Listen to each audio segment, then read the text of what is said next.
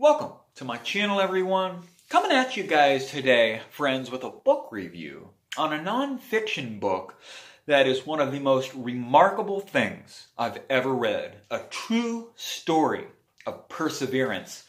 Unbroken by Hillenbrand. A World War II story of survival, resilience, and redemption. This book is about a man named Louis Zamperini. Louis grows up in California in the United States, and he has somewhat of a troubled childhood, forms many bad habits, and in an attempt to break his bad habits at the encouragement of his brother Pete, he begins running. He begins training for the 1936 Olympics, and he goes on to set a world record for the 5K run at the 1936 Olympics in Germany. Sounds great so far, right? It turns out that when the war takes off, Zamperini is taken in by the Army Air Corps of the United States, and he trains as a bombardier. He flies many missions with his crew doing bombings, and it turns out that his plane that he's flying in comes down with some mechanical problems, and it's replaced by a plane that quickly crashes in the ocean. When Lewis's new plane, the Green Hornet, crashes in the ocean, 8 of the 11 crew members die immediately, and only 3 people survive the crash. Louis, another man named Louis, and their friend Mac.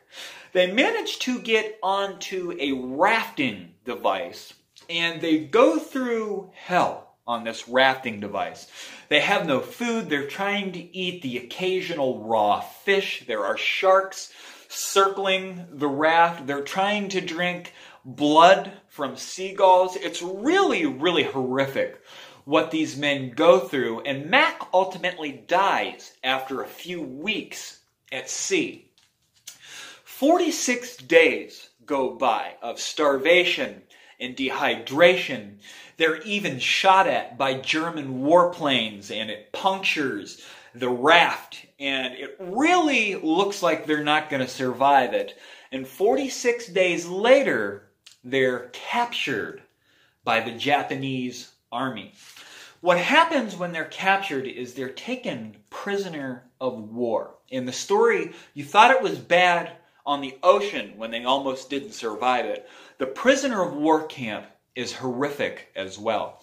Louis goes into the first of 3 war camps, and there's a particular corrections officer, if you will. That's not the right term, but there's a demented, evil captain at this first POW camp that puts Zamperini through a lot. He tries to break his spirit. He beats him nearly to death on multiple occasions. They make the inmates there, the prisoners, hold heavy objects for very long periods of time. When they drop them, they beat them. They're going through starvation and dehydration, regular beatings and tests of endurance, of torture in this camp. And it's really something to read. It's really a testament to the human will to survive at all costs and against all odds in this book. I was just astounded at how much this man goes through. I couldn't even attempt to lay it all out in this review. It really is remarkable what Louis Zamperini survives in this book. And he goes on ultimately to survive 3 war camps, and goes on after getting out to dedicate his life to his religious belief and all of those kinds of things. And it really isn't just an astounding tale of a man that was a talented runner, a world record setter, that gets drafted into the war. Louis Zamperini is a true testament to the human spirit, and Hillenbrand writes a remarkable story about his life in this book. I give this book a 5-star review. It literally is one of the best biographies that I've ever read. Couldn't possibly recommend it anymore, and I ask you to please subscribe to me if you made it this far. See you later, friends.